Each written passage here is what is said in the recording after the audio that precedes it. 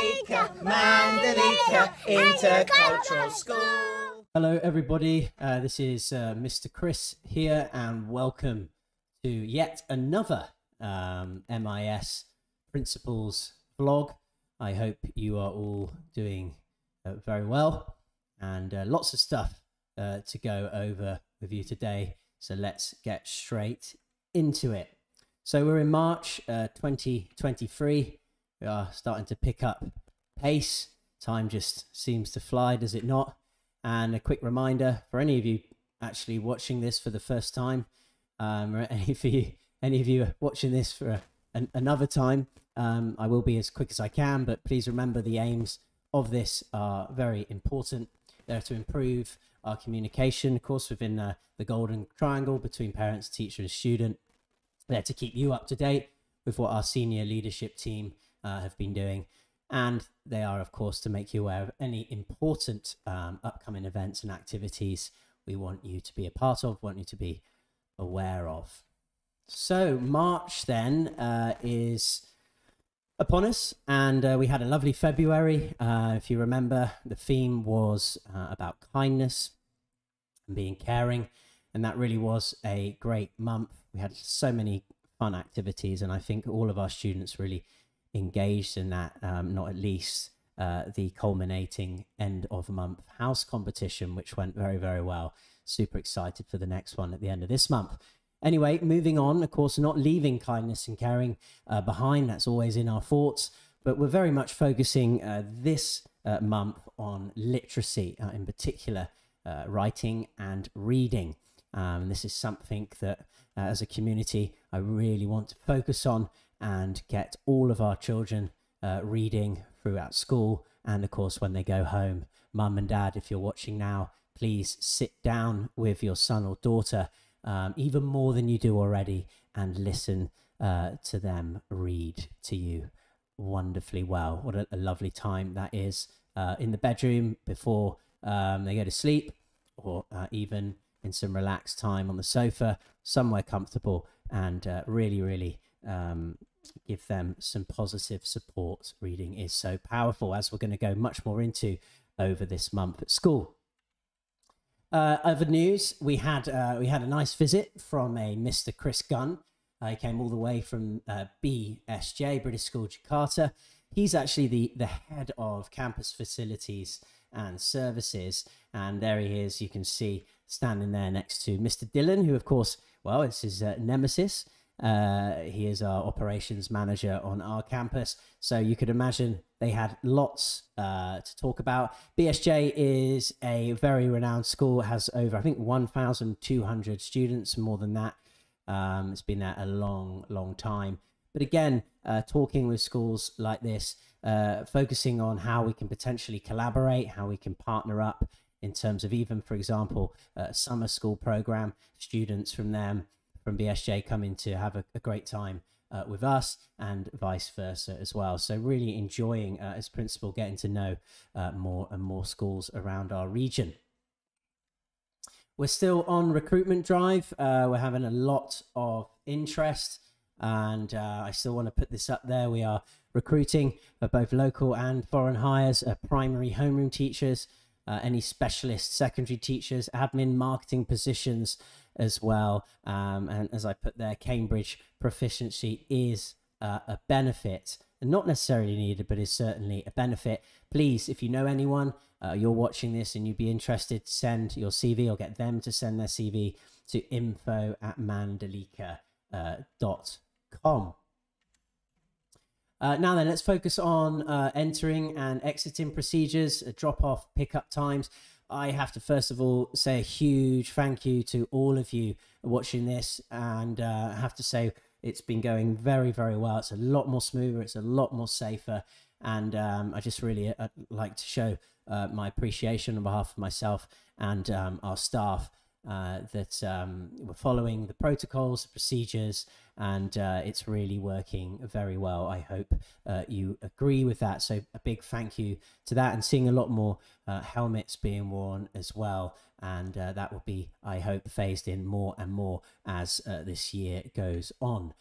Some other good news, the temperature gauge, we are getting rid of that. No more temperature analysis needed by our security team at the gate, so you can pop in and pop out without having a thermometer gun pointed at you.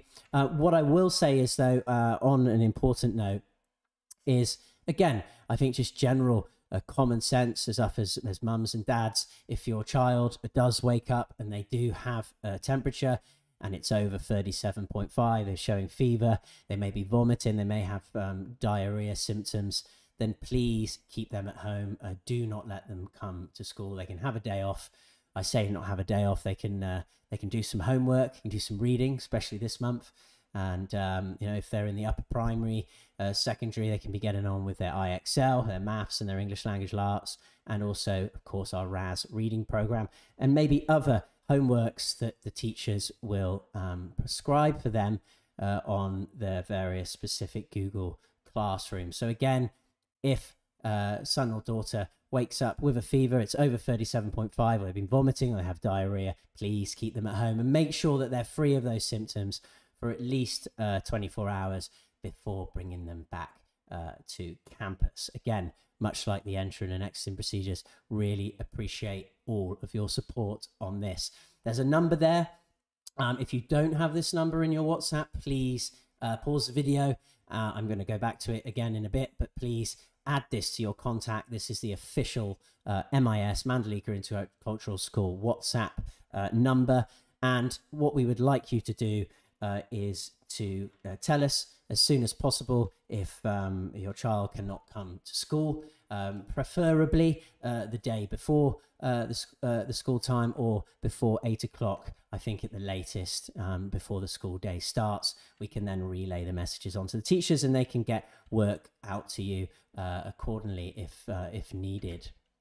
So let's follow on from that and talk about some new procedures that we've introduced for early leavers, for children, for students on campus that need to leave for a particular reason before the end of the day.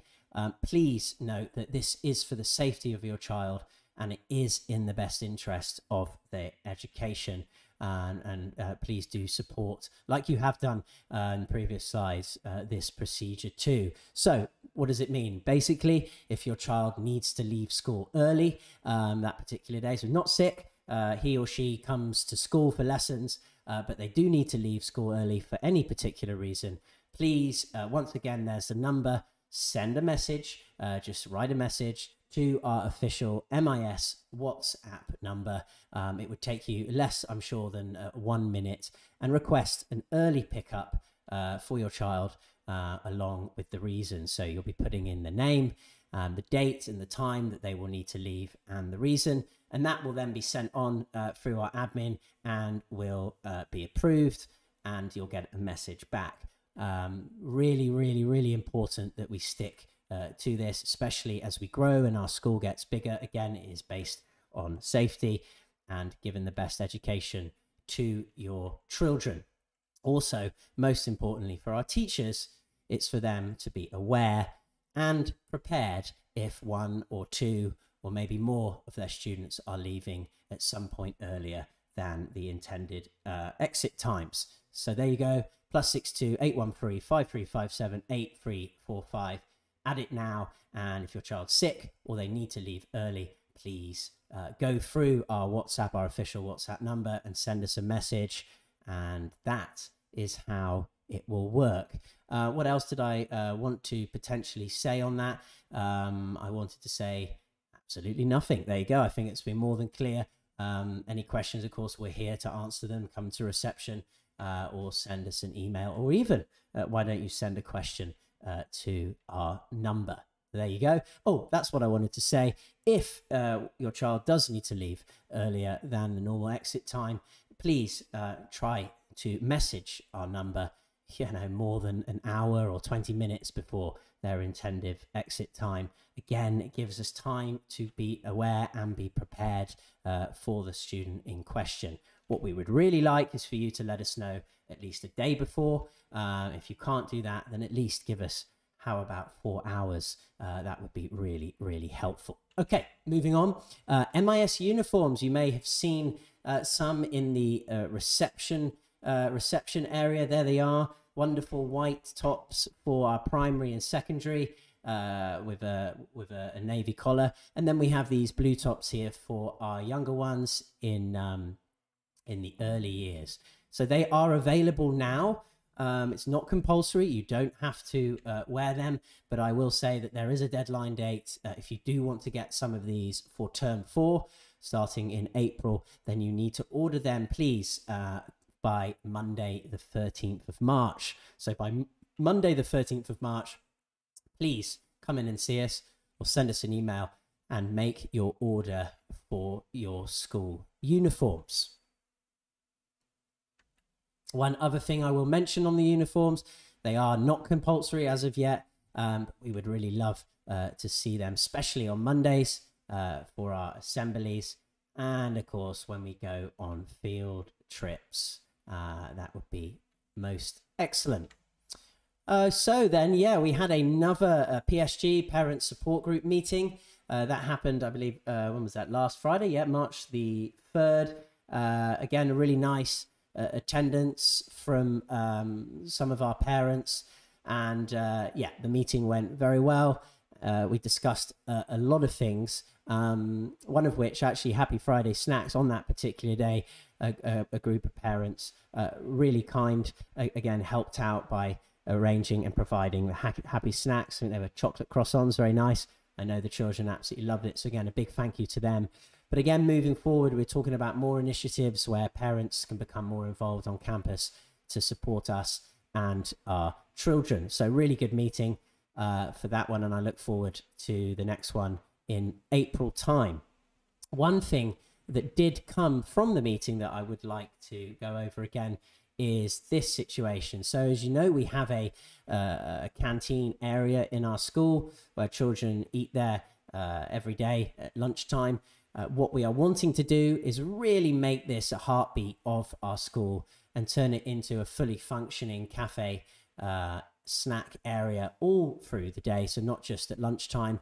We're even talking now about opening at weekends as well. As our campus becomes more full and more used over the weekends, we would like to have a fully established cafe vendor in place here. So we are sending out a tender, and if you are maybe a F&B business owner in the community, or you may know of someone that could be interested to come and open a cafe. I'd love to call it, as I've said to many, Cafe Barracuda. One of our houses, of course, are the Barracudas. I don't know, I really like the ring to that cone. We got the Manta Hall and the Cafe Barracuda, maybe the Komodo Library. Sharks, something coming for you soon, don't worry. But yes, who would like to be interested, shall I say, in tendering for this wonderful opportunity? As you can see, it's a lovely location. Imagine that, having a nice coffee or sandwich or smoothie staring out on to the paddies in front of you. So I hope many tender submissions will happen, and there is a deadline date, as you can see, under the red circle. The deadline date for a tender submission for this opportunity is by Friday, the 31st of March 2023, and then we will go through all of the tenders and go to the next stage of this process. So really looking forward to that, and we'd like Cafe Barracuda, or whatever it's called, to be fully functioning from the beginning of term 1, so that would be August time this year. My gosh, look at this. We're getting more fuller and fuller with dates. Let's try and go through this. Important school dates then upcoming for this month. We have a family football event happening this Saturday, so please come down to that. More details will be put out, I'm sure, on our MIS announcements group. Families are all welcome to come down, and we're going to play some football. We have a caterer coming on site and that's going to be really fun. Dads, mums as well, if you're interested in an adult game, that's going to happen too. We then have Nyepi, the Balinese Hindu Day of Silence, happening on Wednesday the 22nd of March. So there will be a no school on that day, and hopefully no talking to. I don't think the students will go for that. Literacy Week, as I said, the whole month is about literacy, but we were really homing in, like we did at Kindness Week, for a full schedule for Literacy Week from the 27th to the 31st of this month. Happy Friday snacks. We'd love to get to a point where we're doing them every Friday, but for now we're doing them 2 times a month, and that will be happening on Friday the 17th and the last day of term on the 31st of March. We have another evacuation drill. That's commencing on Thursday the 30th of March. We then have another whopper monthly house competition. I'm not going to say what it's going to be. It's going to be very different to the other one. They're a bit more academic this time. That's happening Thursday the 30th of March.